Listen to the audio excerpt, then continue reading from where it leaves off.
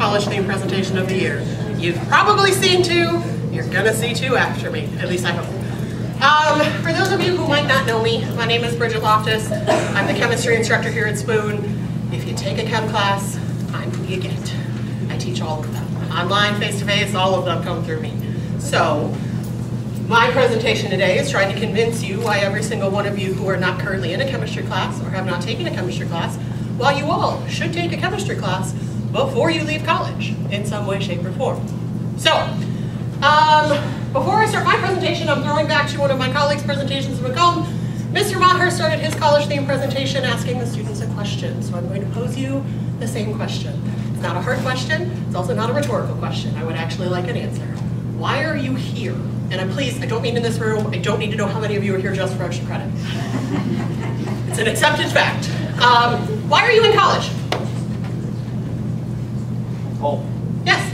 To pursue my career in mass communications. Okay, good, career, right? Every one of you thought it, nobody wanted to say it. You are all here, most of you, to get a job, right? Either a better job or a job that pays more. Anybody else want to throw another reason out there why you are in college? You're just all going to stare at me on this Monday morning. Yeah? To further your education. To further your education. Great. Perfect. Thank you for audience participation. Those are all valid, respected, and common answers. What I heard yesterday that I really liked was to set an example, which was a great answer. I heard another student say to become a better person, which is great, okay, and very good. So I'm going to approach this from kind of those three-pronged approach. Why you should take a chemistry class. I could stand up here and give you radio commercial list of why you should take a chemistry class, and I could probably fill the whole 20 minutes with a numbered list of reasons. But I'm going to focus on three areas. Employability, right? You want to get a job of some kind. If you don't know what chemistry is, it is literally the study of what you are made of, what you interact with, and what surrounds you all day, every day. So, also, really good reason to take a chemistry class. And then you get a better understanding of science, okay, in general. So, employability. If you come to the first college theme presentation on this campus, I know you've heard of this term. My other colleague, Douglas Oakey, threw this term out there, okay? Soft skills. How many of you have heard the term soft skills? Okay, a couple, great hands. Many of you may have heard it, thank you. Okay, soft skills are generally personal attributes that enable someone to interact effectively and harmoniously with other people. They are your people skills. They are your life skills. These are the skills that apply to your life, regardless of what job you go into. You need these skills. These are also the skills that your employers won't train you to do, which is why you learn them in college. So, from chemistry, you get a wide variety of these soft skills. Big and foremost, critical thinking, okay?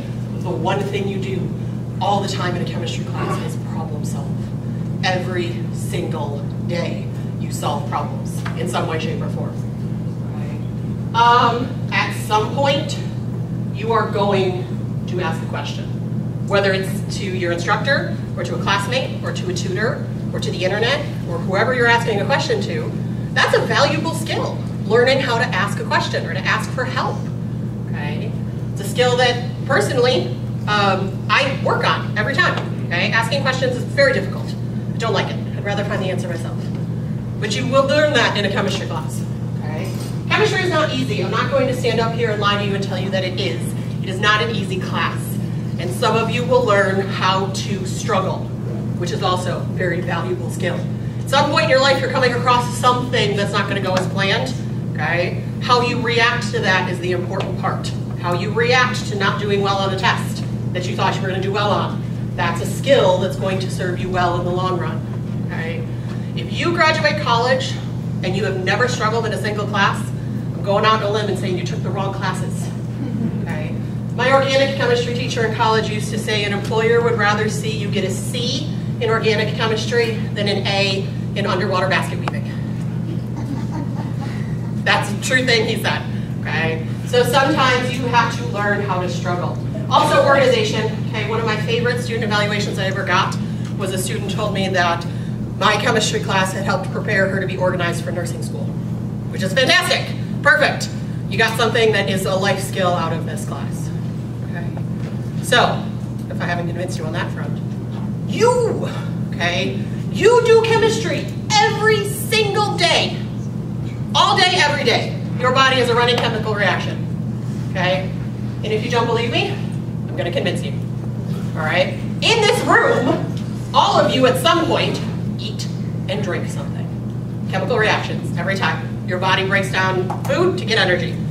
It's a biology principle that is dictated by chemistry, which most biology principles are. You breathe. Okay? You wash your hands, wash your clothes. That's all chemistry. You cook. I cannot give you a better outside of class example than cooking. That is, by definition, chemical reaction. Okay? You are changing the chemical composition of food so your body can digest it properly. All right? That is chemistry every single day. If you take any sort of medication, over-the-counter prescription, was made by chemistry, was purified by chemistry. When you take it, runs chemical reactions in your body. Every time. Okay? We don't get to talk about all of these good fun things in intro chemistry classes because you gotta learn the basics before you can run. But you do touch on all of these things. Okay. Other reasons to take chemistry classes that involve your life. Household chemicals.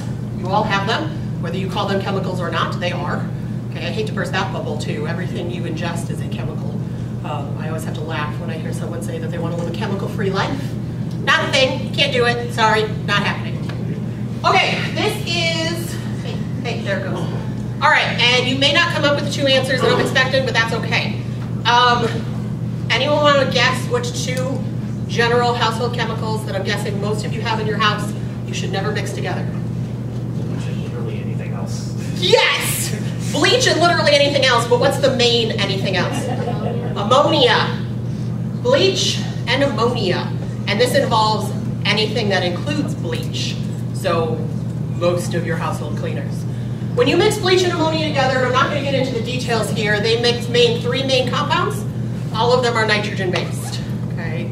Nitrogen compounds inherently attack soft tissue membranes, so they irritate your eyes, they irritate the soft lining in your nose, they irritate your lungs if you breathe them in. All three of the chemicals that are produced in this compound are toxic in high chemical reactions. Okay? This is a thing that people do because bleach cleans and ammonia cleans, and if they mix them together, it makes a super cleaner. No, that's not how. No. Okay. Pro tip: don't mix bleach with anything except water, and preferably cool water. Don't do the hot water. Don't heat bleach. Don't mix it with anything else. It's just all on its own. If bleach isn't fixing your problem, go somewhere else. But don't mix it with anything. Okay. It's one of my favorite things to talk about because people are like, oh. I'm glad that people knew that, so that's a happy day for me. Okay. Happy day for me. All right, the last reason you should take a chemistry class, and this is where I have a hard time making an argument for taking a chemistry class without also making an argument for biology and microbiology and physics and math and all of these other classes that feed into the liberal arts. So we're going to blend out of chemistry just a little bit. Okay. If you don't think you need a basic understanding of science right now, you are not paying attention. And I beg you to start paying attention. Okay? There are so many things that can be better understood with just the basics of science. Because I'm me and I will never not give a college-themed presentation without talking about it, vaccines are one of them. I've given 3 college-themed presentations. Every single one I talk about vaccines because it is that important to talk about vaccines. Okay? Antibiotic use is one I haven't talked about before, but you could probably give an entire series of college-themed presentations on the proper use of antibiotics and what happens when you don't use them properly. GMOs, genetically modified organisms, super important for the farmers, okay, and consumers of farm products. Climate change, don't even get me started. I'm not getting on that train. There are people smarter than me who can talk about it, but it's a thing, it's happening, the world is literally on fire. So, FYI. The word natural, I hate that word. If you know anything about me, you know I hate that word. That word has been corrupted by the food industry to mean something that it does not actually mean. Okay, I'm not going to talk about that one either because it also makes me agitated. And then scientific studies. I like this one. It's one I haven't talked about before. But if you watch like the news or you read the internet, and every other day there's research shows something new, and research shows coffee is good for your heart, but then the next day coffee is bad for your heart, but then it's just the right amount of coffee is not going to kill you. So there are things to watch for in these scientific studies. So I'm going to touch on vaccines, antibiotics, and the studies component. The others I will let you do your own research on. So again, I'm me, I'm going to talk about it, okay? If you did not know, there has been a measles outbreak in the United States for close to a year, okay? And I say close to because the initial outbreak started on October 1st of 2018 in New York, okay? Today is October 2nd of 2019. I believe, and please don't quote me on the date because I did not refresh my memory before I came over here since I was running late. I believe that measles outbreak was considered done last week, so not by a whole lot.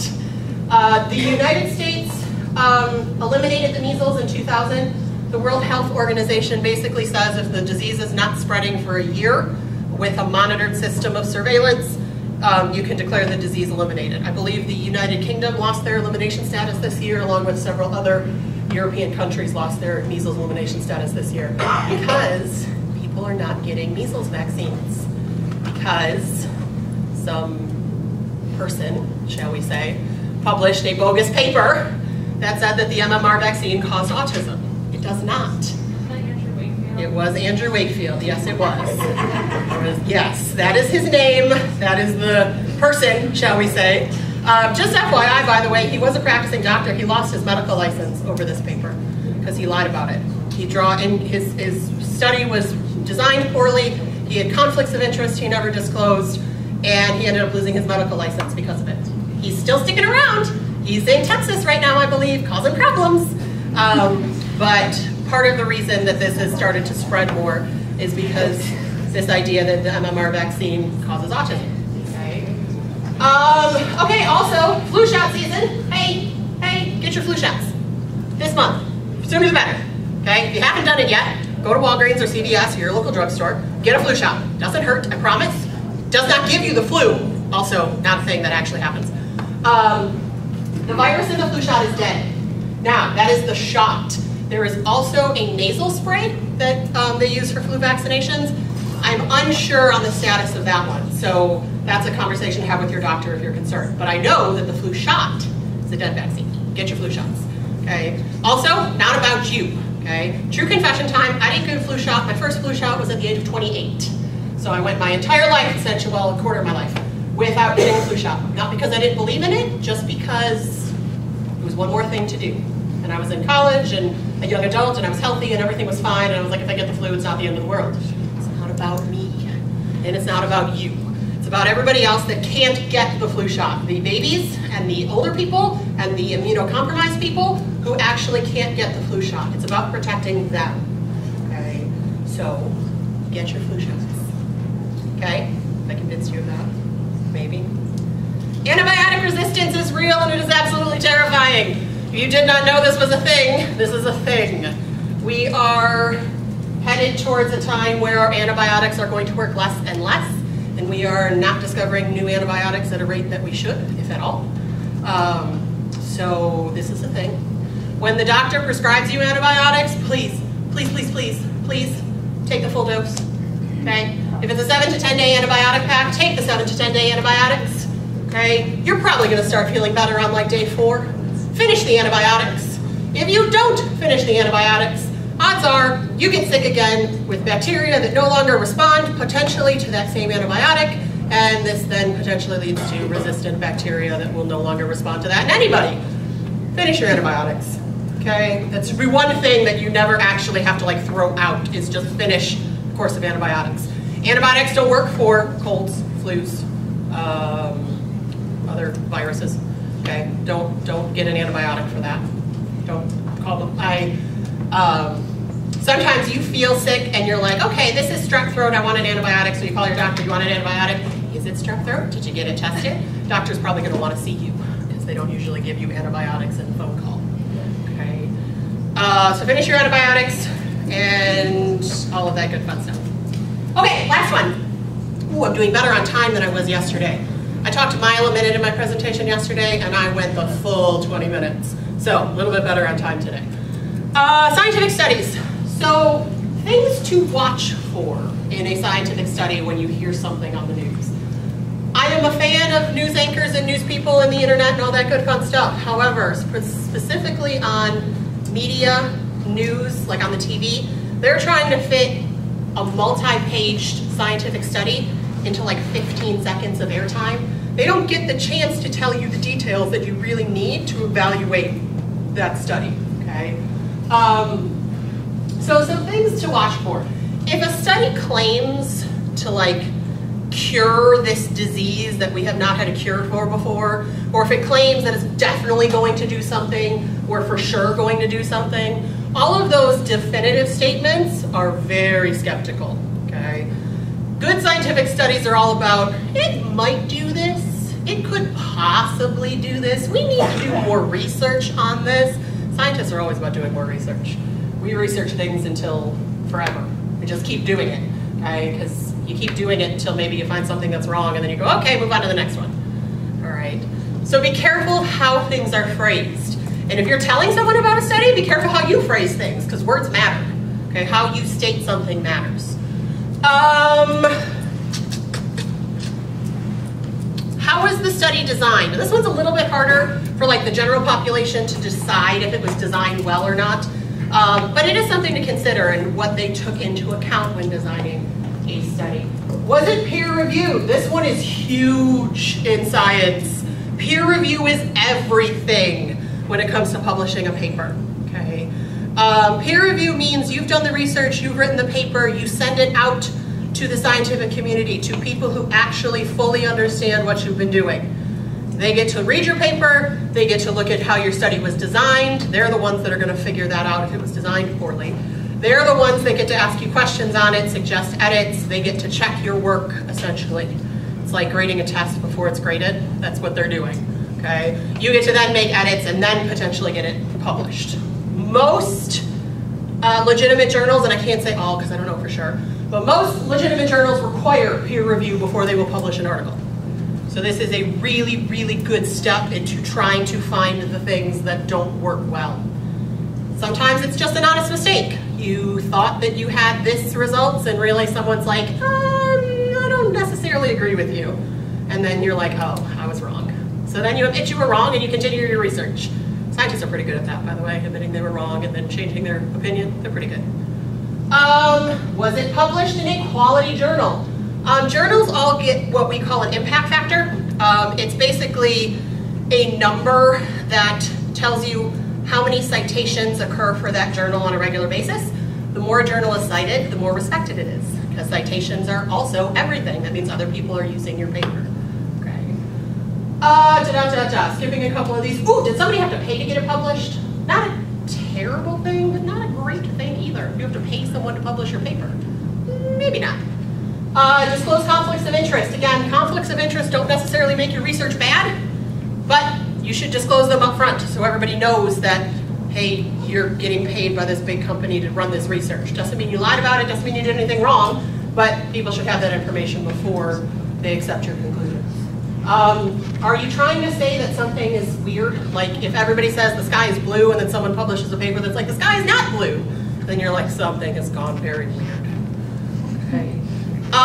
We all have our, like you hear something and you just jump at it. Like the FDA published a list not that long ago of 16 grain-free dog foods that could potentially cause heart disease in dogs. Okay, I'm gonna admit on camera for everyone, I jumped at that one. I was like, oh my God, my dog is eating grain-free dog food. I gotta change her food immediately. And then I stopped. I was like, okay, wait, what was this actually saying? And what the study was actually saying was that there is a potential link, again, that word potential, maybe, possibly. The FDA by no means was saying stop feeding your dog this food, but they're like, hey, talk to your vet if you're concerned. So definitely jumped on that one way too soon, and then I was like, oh, okay, I did the thing that I'm not supposed to do. Everybody does it. We all have our triggers where you're like, I'm gonna just believe this up because I want to.